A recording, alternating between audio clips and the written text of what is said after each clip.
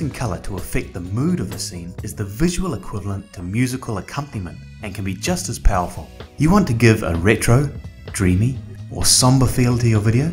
In this tutorial, we show you how to use ColorDirector to help create the perfect feel for your movie. Once you have dragged your footage into the tray at the bottom, click the Presets tab at the top of the interface.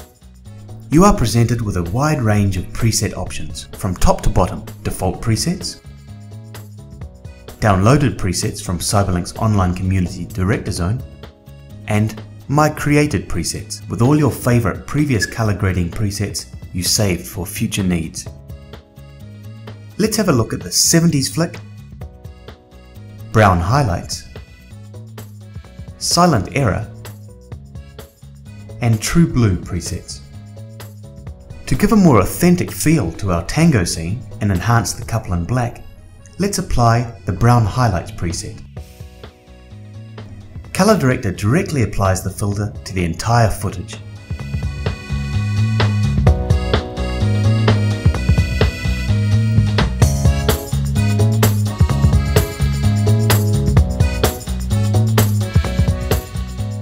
Another way to alter the atmosphere of a scene is to use the global adjustment tools: hue, saturation, and lightness.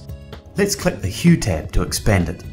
We can enhance the dancing couple dressed in black by adjusting the colors in the streets around them. You can play with the color sliders. Here the warm hues red, orange, and yellow, since the street originally has red and orange colors. Let's push the sliders to the right to warm up the atmosphere and emphasize the couple in black more.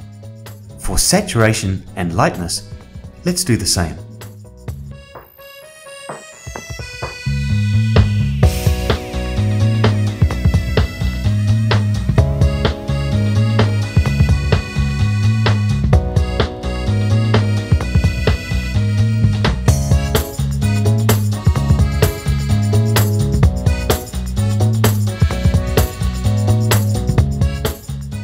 Another way is to use the quick and convenient Target Adjustment tool at the top left of the Hue panel. Click it and position it on an area in your footage you want to color adjust.